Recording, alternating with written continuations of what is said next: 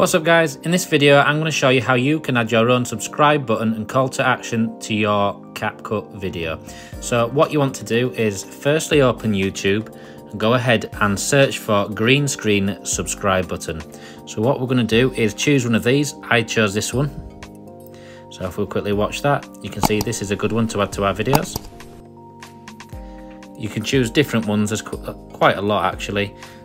So once we've chose one, we're going to go to our browser, search for YouTube downloader, and you can pick one of these free downloaders to download and save the file to your phone. It's pretty simple. All you do is paste the URL into there, press download, and then you'll have the file onto your phone.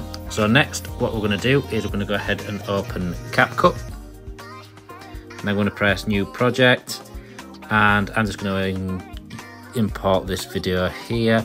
So what we'd do next is add a overlay, and then we're going to scroll down and find the green screen video that we saved and press add.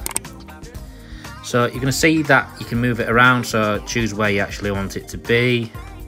So we'll leave it here, and then what you want to do on the menu below is go ahead and find cutout, press that, and then press chroma key.